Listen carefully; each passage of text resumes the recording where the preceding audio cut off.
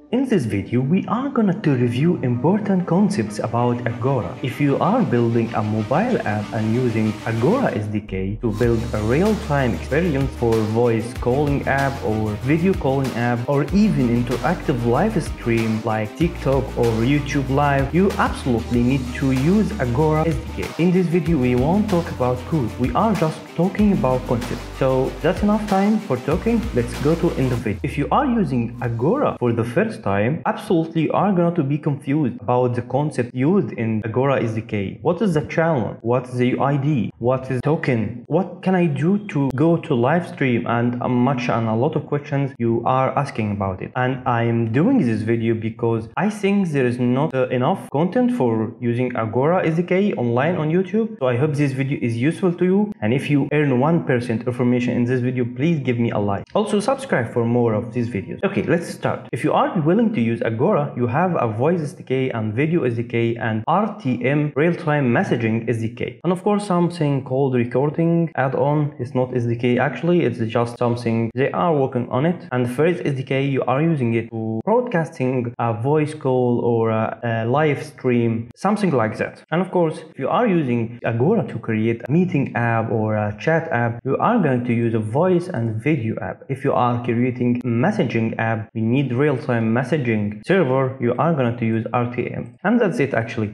You can read all of this here. And that's it, all the information you need about the difference between them. Now let's go into the key concepts, which is the important concepts that you are need to understand to use Agora. First, you have to know about the app ID, which you can get from your console here in Agora. This is the app code. You just press config and get your app ID. And that is something important if you are initializing the engine, which is going to need to create RTC engine. You are going to need your app ID here. Again, it's not about coding, so let's continue about the next concept. The app certificate, it's something you need to create a token, and also you can get it here from your config file of your application. You are going to get the app ID and you can get also the certificate from here. You just press copy. And that's take us to the most important and confusing concept in Agora, which is the token. What is a token? Why do I need a token? If you go here to this code to join a channel, you need three things. If you are joining with user account, you need a token and the channel name and the user UID. The user UID is a unique number you can generate yourself and you can handle it in your project. And the channel name, we are gonna to talk about it in the next minute, but the token is the key that allow you to join this room. Without a valid token, you can't join to a room. And you can get a temporary token from here, from your console. Go here and generate a temp RTC token, enter the room number like room 1 and generate. Now you're having a token which is a temporary, and this token is generated by using some values, which is your channel name and your app ID and also your certificate. It's a combination between these three things. And also another something here, which is the channel ID side, some text here, which is a subscriber or publisher, and you are generating a token for user account or UID, the UID of the user. So it's something complicated. I'm going to make a video about this, so make sure to subscribe, and the link of this video is going to be in the description of this video, of course. And that video is talking about how to create a server token that you can create an API that you can call with HTTP package to get a response, which is a token. If you are publishing your app to the App Store, you need to do this step, and this is a very important step. So make sure to subscribe to watch this video. Now let's go to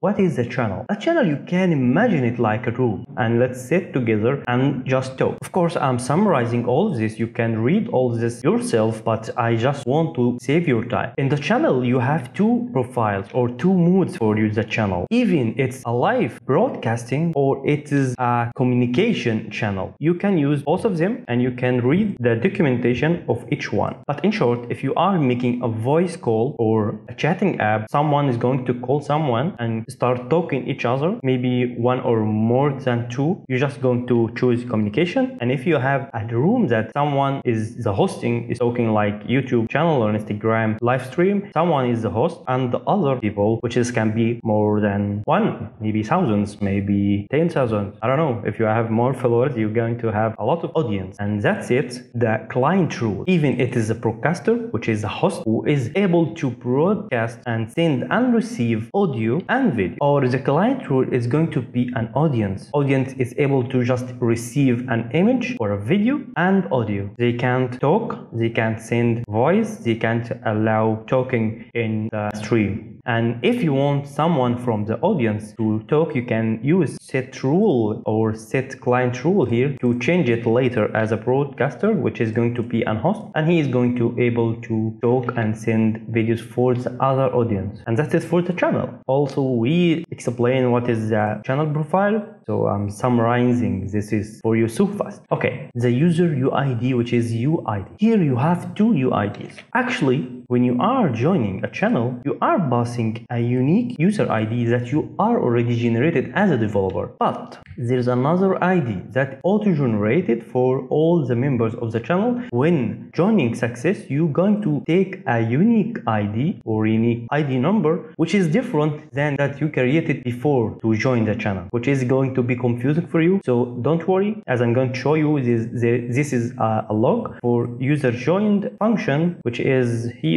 or listener, that trigger when some user or audience go to your room. It's triggering that user joined and the ID is 100003 and the elapsed or the time that take to join it's 1167 milliseconds. And after that you can add this ID to a list to just monitor the number of the views and your audience ID. And this is actually very advanced, so let's talk about it later. And if you have any questions about that, please leave a comment, or you can go to my blog and choose any communication channel or social media account to contact with me. I'm going to be so glad to help you. Oh, and don't be shy to buy me a coffee, buy me a cookie or a coffee or anything actually. What about stream and publish? Actually, stream and publish and subscribe, it's a very advanced level in Agora, so you can just ignore them till you are be professional and have a stand application, and you can start thinking about the stream and publishing and subscribing to certain channel or certain stream. And to summarize it, also a stream is something like a container or actually something like a room which is containing an audio and video, and you can publish an audio and video through this stream to another one. And also you can subscribe, or the audience can subscribe to the user who is streaming and publishing the streams. Confusing, right? And that's why I told you it's advanced, so just leave it now. And that's it for the most confusing concepts about Agora. This is going to be part 1. I'm going to publish part 2 for something confusing about Agora. If you like this video and need more, please let me know what is confusing for you, and I'm going to summarize it and publish a new video for this series. Okay, see you soon. Bye.